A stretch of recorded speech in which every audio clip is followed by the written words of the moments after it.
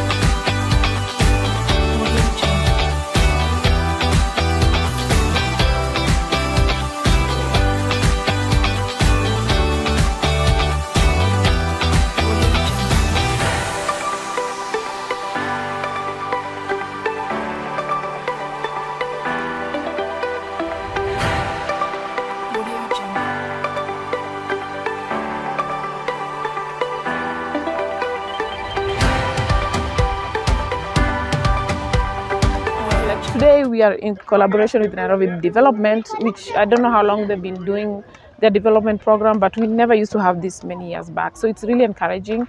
And also on social media, if you see, a lot of people are starting their programs in whatever pockets or corner of the country that they're in. So it looks good. I think everyone just needs support, and hockey is very expensive. So everyone who's starting a program, they just need the support with the equipment. Well, I have a lot of veterans, those who've played the game, want to do something, they want to give back to the sport, but they don't have the means to have the proper equipment to play. And everywhere that anyone has ever gone in this country to start hockey, there's been a lot of response. Kids come, adults come, the youth come. So it's not that people don't want to play hockey, it's just a very expensive sport. But I believe if people give back and give back in terms of equipment, a lot of people will develop the younger kids for the future.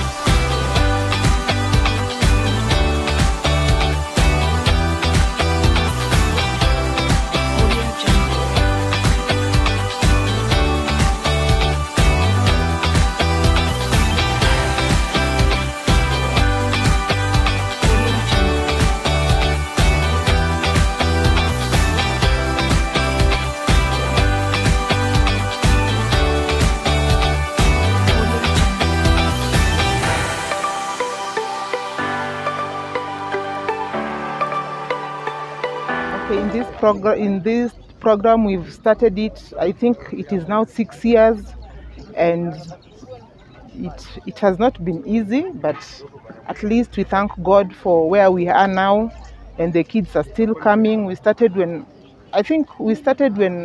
the kids were not many, but at least now we can see they are coming.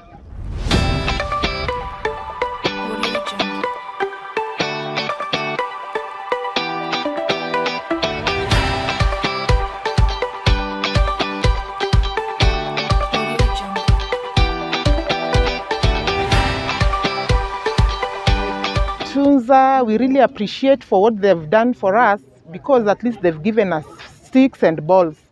And these balls are not the same like the other balls which we normally use them. At least for the kids, they will have something to do with those balls. Yeah.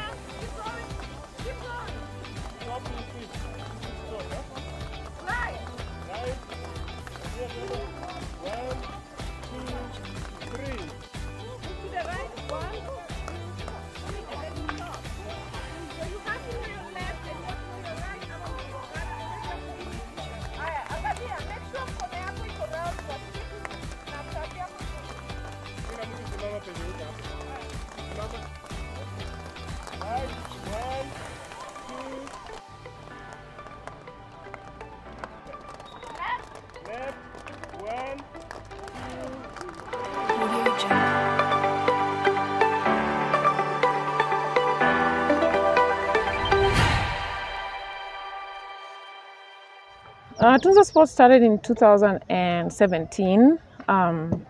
It's been in running, just baby steps since then, and now we are getting to a phase where we are already the kids that we started with are going to high school. Our first batch is going to high school, but it's always been just for the girls. We just experimented and started with the girls, but now we've reached a step where we are bringing boys into the picture. So it's been in running for 2 years, and it's going faster than we have actually planned for it.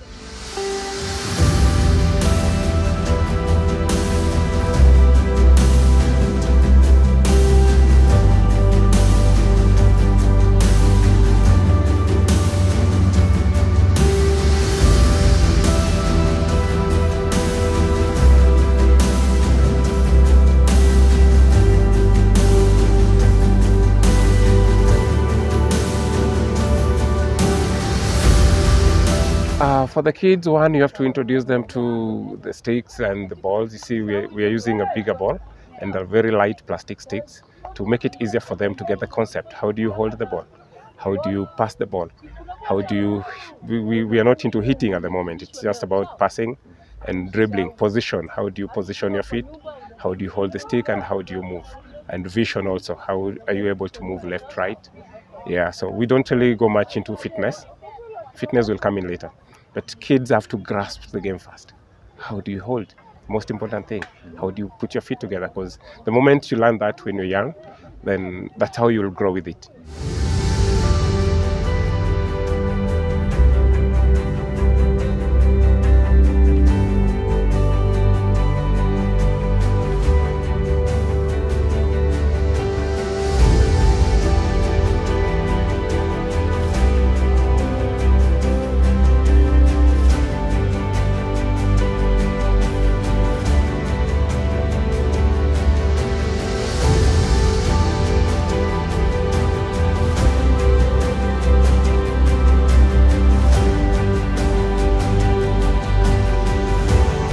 As Tunza, we know the Kenya Hockey Union is trying to do its best to develop hockey from the grassroots, but the union alone will never achieve this. So people have to come up with different initiatives.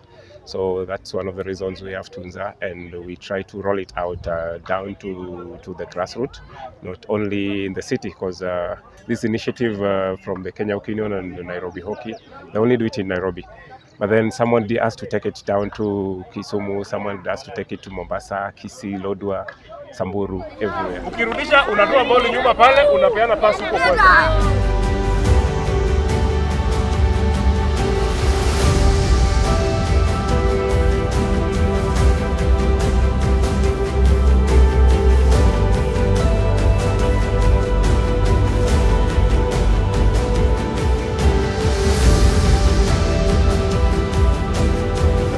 High five everyone, you're winners.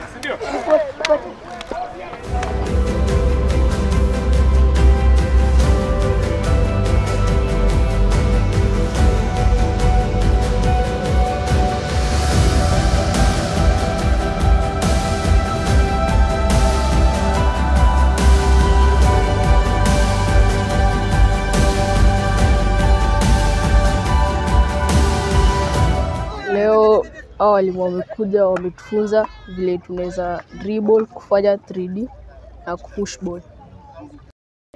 Naweza penda kucheza forward.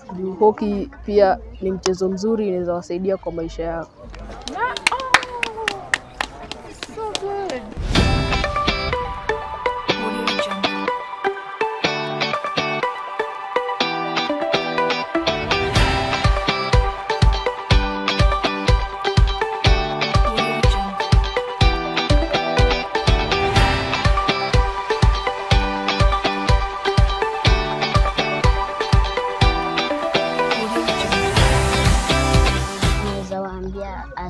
kwa kutuletea hizo vitu. Tunashukuru sana. Na Mungu awabariki.